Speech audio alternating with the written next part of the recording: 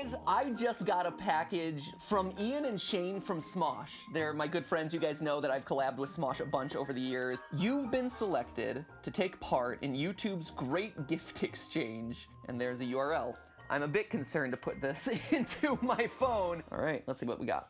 Hey y'all, I'm Alton Dulaney, the world's most famous gift wrap artist and YouTube's representative, Giftlomat, presenter. That is not what I expected. You have been selected to be a part of YouTube's Great Gift Exchange, where you and 11 other creators will participate in a chain of charitable gift giving. You will each be assigned a creator, and as a gift, each of you will make a donation to a charity that is important to your recipient. Then you will be whisked away to my magical wrap shop.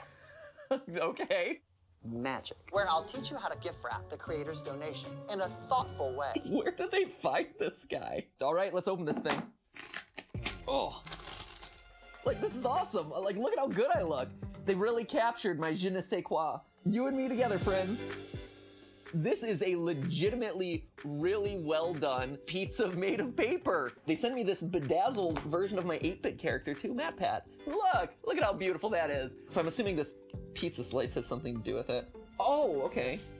Happy holidays. Smosh has made a charitable donation to No Kid Hungry in your name. That's so sweet. One thing that people tend to forget about is not only are schools like largely not in session, but schools don't just provide education for people, but they provide social services, including meals for underprivileged families. What No Kid Hungry does, which is so incredible, is that they provide the ability for those schools to keep giving meals even during hard times like 2020 has been. Shockingly thoughtful from Team Smosh over there, but it seems like there might be something else here, so I'm assuming this is like a Parmesan shaker.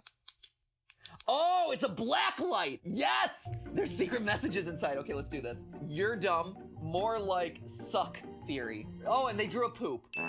Thanks, guys. I'm so glad that you donated to charity in my name, but also human turd. MatPat's a dumb loser. This is the Smosh that I know. But I guess now it's time to keep rolling with the video, so... Alton! Without further ado... I took years of modern dance. Let's find out who your lucky gift recipient is. What? Oh, come on. Your official gift recipient is the musical mastermind, Kurt Hugo Schneider. Hey, that's awesome. I love Kurt. Kurt and I received our 10 million subscriber button at the same time, so we go, we go way back. I'll see you at the wrap shop. Enjoy the train ride. Choo choo. Is this like some sort of magical train? Magical, magical, magical transition.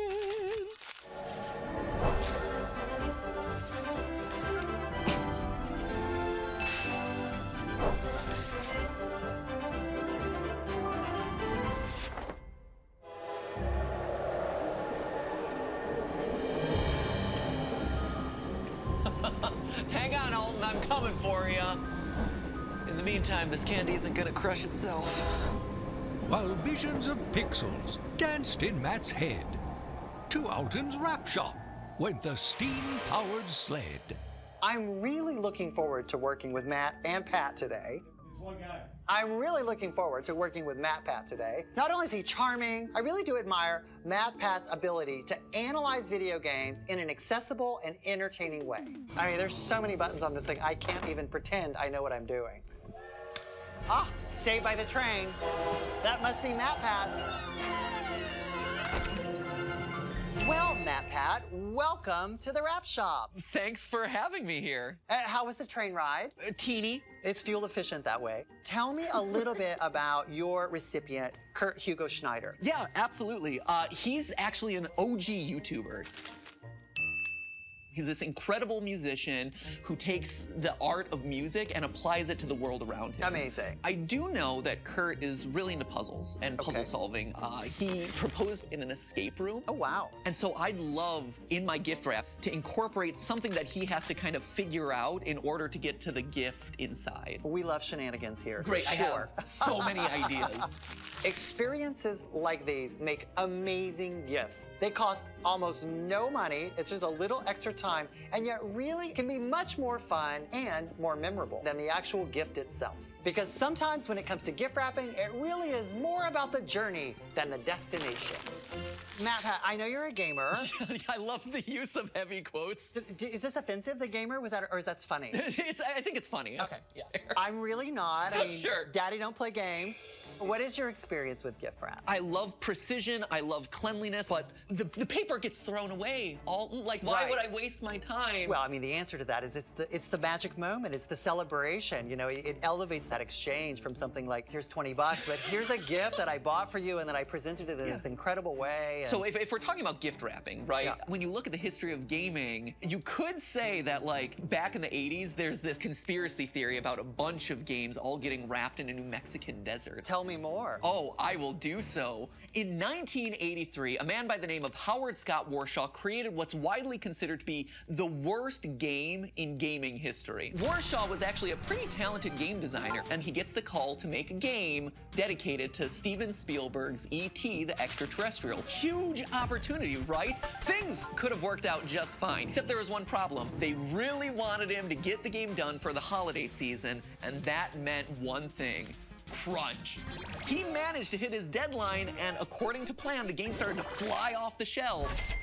But then people started to play it. It was terrible. It was nigh on unplayable. By April of 1983, this premier game had dropped from $38 to $7.99. So what do you do as Atari? Suddenly you're left with thousands of games that can't be sold. They drove off to the middle of a New Mexican desert and buried them in a landfill. The idea that this treasure trove of unsold video games became kind of an urban legend until 2014, when people actually went out and found the landfill where they were all buried.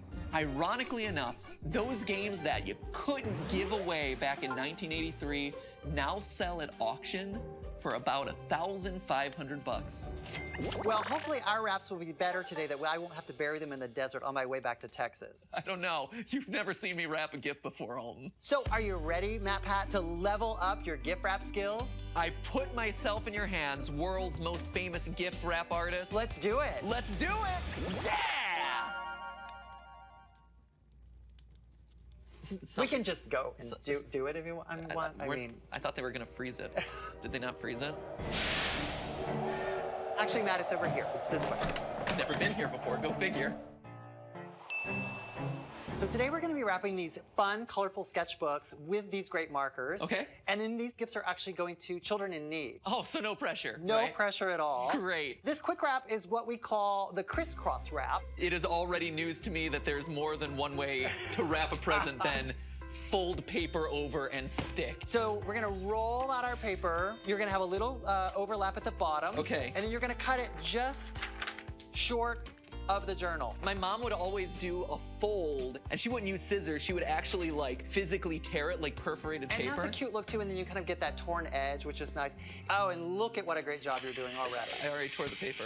Now, this is the only tricky part of this wrap. You're gonna go in on the side and tuck in the paper to create these two triangular flaps. How did you do it so cleanly? See, lots and lots of practice. What the heck? Why doesn't the paper do what I want it to do? Here, let me hold down the book. Get into it. Gift wrapping is a full contact sport. Okay, here so we go. Now we're gonna fold it over Yes. across the book. Full, okay. And now we're gonna do top flap on the right, same thing. Oh, I lost my triangle. My triangle abandoned me. Come back, triangle. Come back to me. I'm so nervous. As a control freak, I'm not used to, like, putting myself into, like, the most vulnerable positions possible. This is one of the most vulnerable positions possible. You're doing so great. You need to throw a foot up there to hold the other side. Hold Exactly. that down. Exactly. It's not going anywhere. And then we're gonna fold that over, and you can see how we've started to develop this crisscross pattern on top of it. The paper's crisscrossing back and forth. Yes, clearly. And now you're gonna do the same thing on the right side. Ooh. Excellent. Now, turn it back over. The great thing about this crisscross wrap is it has this great little pocket which you can add another gift to. And I like to call this putting the present in presentation.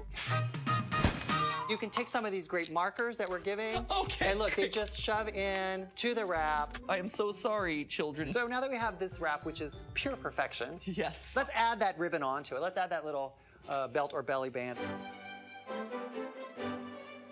All right, you've got your ribbon. I do. But what I like to do with this particular wrap is then I just like to give it like a couple of 3 or 4 wraps. You can put those back in when we're done. Yeah. And then just kind of knot it off in the front.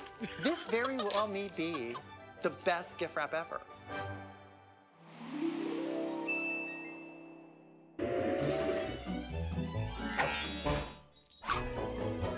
Now we're gonna move on to our main wrap. The first part of this wrap is gonna be in this little box, and we're gonna turn this into a video game cartridge. Oh, that's great.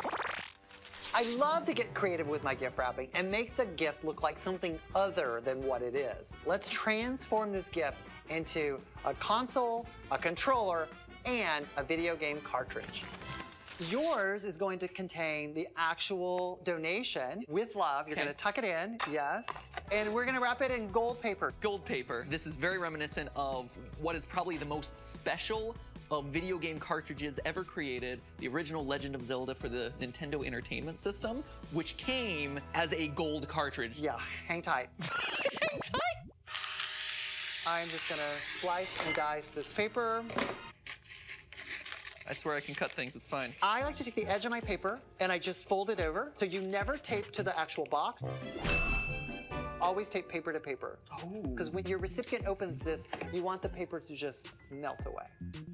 Yep, that's what I want. And then you're gonna just take your finger and then create these little wings. And the good thing about this is it keeps your package from sliding around inside the gift wrap. Yeah, no one wants a sliding package. Now is when things get interesting. Okay. We're gonna do something called pleating. Fold it over on itself again and again, and you're gonna just kind of roll it and fold it. And I'm just taping them down so they don't unfold later. Oh, no. What? Tape. Come on, tape. Oh, look at that beauty. Excellent. All right. I've never seen a better pleat before in my life. And there's your video cartridge. Oh my gosh, this is great. Ta-da! Reminds me of my childhood. Even the best cartridge is really no good without. The console to play it on, it's true. So we're gonna start with this box and we are going to build our own classic console. Great, sounds fantastic. So what we're gonna do is we're gonna put glue actually on the lid of the box. Whoa, we're putting an adhesive on the box itself? Rules are meant to be broken. Glue sticks, man. I always like the smell of them. Do glue sticks have a smell? This one maybe doesn't. So that's our console box. Yes. And now we're gonna create our logo. Ooh. And this, my friend, is, you're gonna love this, a circle cutter. Oh, geez. I thought this would be much simpler than it is. There we go. Ta-da! Nice. Look at me. I'm Matt Hat. And in honor of Kurt, I thought that calling it the Kurtendo would be a cute name for it. I love it. We've got our very super cute cartridge, a little duo gift. 45 minutes later. And here we are with the final product. We've got our cartridge inside, we've created this great console, and then we've taken all those puzzles and I've worked them into this cute controller. We couldn't show the actual making of the controller because that would spoil the surprise. I don't want Kurt Hugo Schneider seeing this video early. You're just gonna have to tune into his channel to see exactly what we have in store for him, because there's some fun video game Easter eggs and a couple of codes you might recognize. I like to think of this as a little escape room in a box. Thank you guys so much for watching. Make sure you tune into Kurt Hugo Schneider's channel and find out the devious puzzles I put in this box. It's the grand finale of the Great Gift Exchange. It's like the final boss stage. Wow! I made a gamer of you after all. I threw that in just for you. I appreciated it. And remember, that's just a wrap. A gift wrap. Thanks for watching. Nailed First it, time. Right? One and done. Ho, ho, ho, ho! To Kurt Hugo Schneider, the musician. The puzzle and present steamed away. Will he unlock the gift with expert precision? Find out in the grand finale. Finale. Today we have something a little bit different. I do know this reference. This is Zelda, this famous cheat code. What is that? What will you find at the end of Metroid? If this is not what I'm supposed to do, I must look really dumb. Before I left, there was one final note for me. All this holiday cheer doesn't need to end here. Choose one more creator for the giving train, and let's start a whole new chain. I'm gonna sit here and think about it. In the meantime, you can watch the related episodes. I'm doing a dance that's enticing you to want to click on one of those boxes.